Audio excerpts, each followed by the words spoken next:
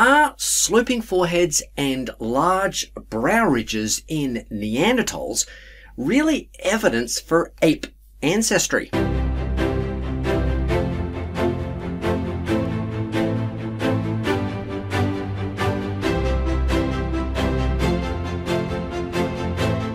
Now, in part 1, we suggested that Neanderthals are not related to apes just because they possessed large brow ridges and sloping foreheads.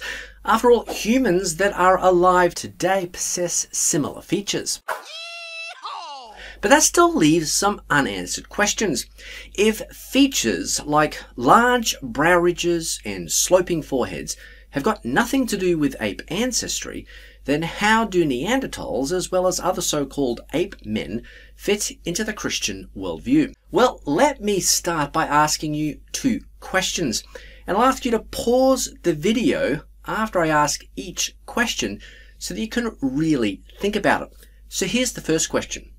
What do you think Adam looked like? And here's the second. Given these skull types, which one do you think best represents Adam's?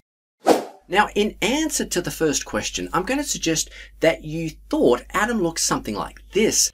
In other words, a non-white, darker-skinned person having Semitic-like features. What about the second question? Were you struggling over which skull shape to choose? Perhaps you were looking for the more generic anatomical skull, something like this. In other words, perhaps you were looking for a modern human. I would like to suggest, however, that Adam's skull type probably looked more like that of the Neanderthals or even Homo erectus. And here's why. If large brow ridges, sloping foreheads, as well as some other so-called primitive traits have got nothing to do with ape ancestry, then Neanderthals and even Homo erectus must have been fully human. Yet from a young age creationist perspective, all humans, which include Neanderthals and Homo erectus, must be traced back to Noah and his family.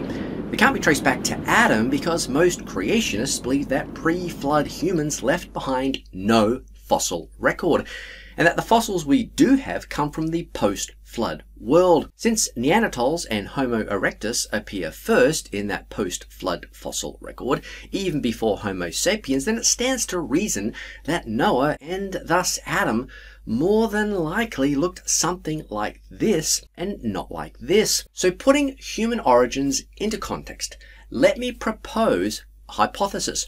What if all post-flood humans look something like the Neanderthals or even Homo erectus?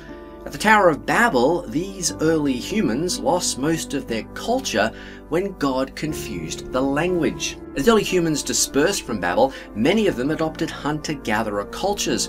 Since the Earth's natural systems were still in a state of flux after a global flood, which I'm going to suggest ended in about 3500 BC, post-flood humans experienced an initial and rapid pulse in morphological diversity, producing multiple different human groups including Neanderthals, Homo erecti and Homo sapiens. For whatever reason, the Homo sapien morphology began to dominate. This group seemed to possess great dispersal and exploratory techniques, and together with interbreeding and genocide, eventually came to replace all other human morphologies. These events may have taken less than about 500 years. At the same time, and as Earth's natural systems reached equilibrium and Homo sapiens became more settled, other climate-dependent traits like hair texture, skin color, and minor facial features became fixed in populations. Now, for a more detailed explanation on some of the ideas that I've proposed here, then please take a look at this paper that was recently published and presented at the International Conference on Creationism just this year. Okay, so that's all from me. Ken Coulson here at Creation Unfolding. Look, please, if you thought that this video was in any way helpful, then share it on your social media platforms. Go ahead, hit the like button and subscribe for easier access to more videos later. Ring the bell while you're there. If you wanted to donate, then please, I'd appreciate that. There is a link in the description which will take you to a PayPal page. I also have a website, www.creationunfolding.com. You'll find more resources there. There's a book if you're interested as well. And look, above all, please just go ahead and pray for me. If you can spend just a couple of seconds and pray for me right now, I'd really appreciate it. Thank you and goodbye.